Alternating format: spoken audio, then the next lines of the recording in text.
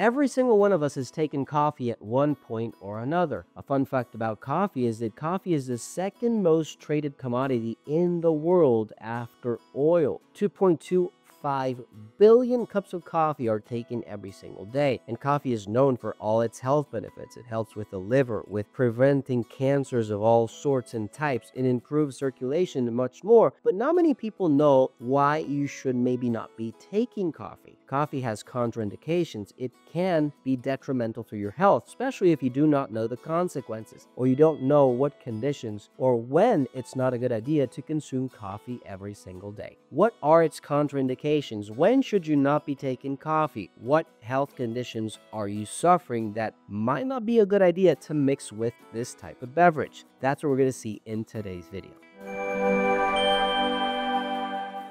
A fun fact about coffee is that coffee was discovered not by drinking it, but by eating it. Ethiopian tribes had simple goats that they would pasture every day, and that they noticed would get a jittery sensation and be extra energetic after eating this seed in a plant of coffee. After that, everything is history. Coffee is sold all around the world. It's been traded more than maybe 1 trillion or 100 trillion times in history, and coffee has been well studied for its health benefits. It's also been studied for its detrimental effects to your health, especially if you have health conditions, mental conditions, or circulatory conditions that might affect the way your body is functioning. What are its health benefits? But most importantly in this video, what are its contraindications? When is it not a good idea to take coffee? How much coffee should you be taking, and why it's a good idea to know all this information. Number 1, anxiety and jittery sensations. Caffeine, which is found in coffee, is a stimulant. It's a substance that will stimulate your nerves function and your nervous system in order to be more accelerated, to accelerate certain functions in your body. And if you're taking caffeine, you're taking coffee, you're taking a cup every single day of this beverage, and you're feeling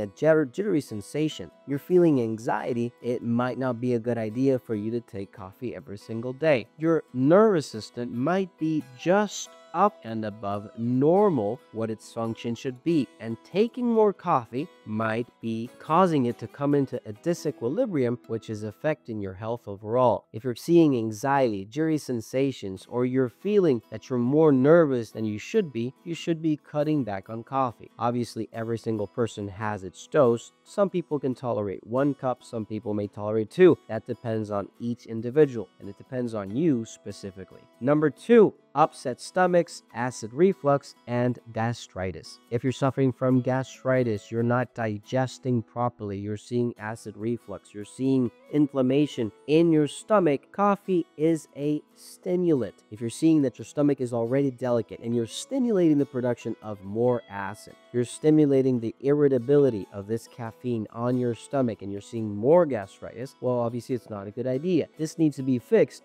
because if you don't have a good digestive function, you will not have a good health at all. Everything we digest, every single flavanol, every single ingredient, every single substance, every single vitamin that you are digesting has to end up in circulation, has to be reaching every single tissue. And if you're having a problem with inflammation, you're feeling bloated, you have gastritis, you're seeing acid reflux, this function is not obviously running well. Try to cut back on coffee. Fix this problem first of all, and then you can enjoy that cup of coffee in a couple months when you see that gastritis goes away. If you need something natural for this purpose, look for Ulcer Aid, GI Balance, Probillion, and Colivgon from Fineland at finelandvitamins.com. Number 3, laxative effects. Not many people know that coffee has a laxative effect, and if you're seeing diarrhea, you're going too often to the bathroom. This happens, by the way, with vegetarians or people that eat lots of vegetables. You tend to go to the bathroom very frequently. If you take coffee, it's going to be more frequent. You're going to maybe see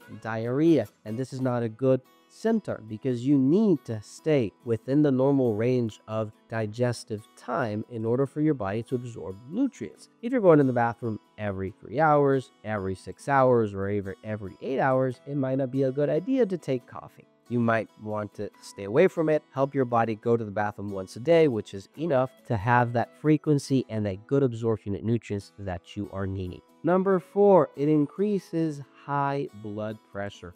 Circulation is crucial for overall health, for mental health, for digestive health, for circulation overall. Now, if you're seeing high blood pressure and you're taking coffee, and after taking coffee, you're seeing palpitations, you're seeing arrhythmias, even worse. Remember, this can even end up in a heart attack. It can end up in ischemia or even a blood clot that you might not be even knowing about, because after that palpitation and that arrhythmia, you're seeing blood clots being formed. Coffee might not be something good to take when you're having all these conditions at once, or things are getting worse with your control on circulation. If you need something natural that can help you regulate blood pressure and stay healthy with this respect, look for Garlic Gold, Heart Excel, and Oxy Elixir, which also boosts and energy your system, from Fineland at finelandvitamins.com. Number 4, tooth staining. And yes, you might need to go to the dentist after taking coffee every single day for months at a time. You're going to see the staining on your teeth, and naturally it's something that nobody wants. Nobody wants to see their teeth being yellow or brown in any sense, because you don't look clean. You don't look the way you should be. You want your teeth white, and taking coffee will stain your teeth even though you didn't know about it. If you need something natural for this purpose that can help you deal with this condition, look for 5-HTP, melatonin, and quantum calm from Fineland at finelandvitamins.com. Don't forget to give this video a like button. Don't forget to share. And remember, it's always good to consume every natural substance, knowing what you're doing, because you're consuming it for a specific purpose. Take care, and God bless you all.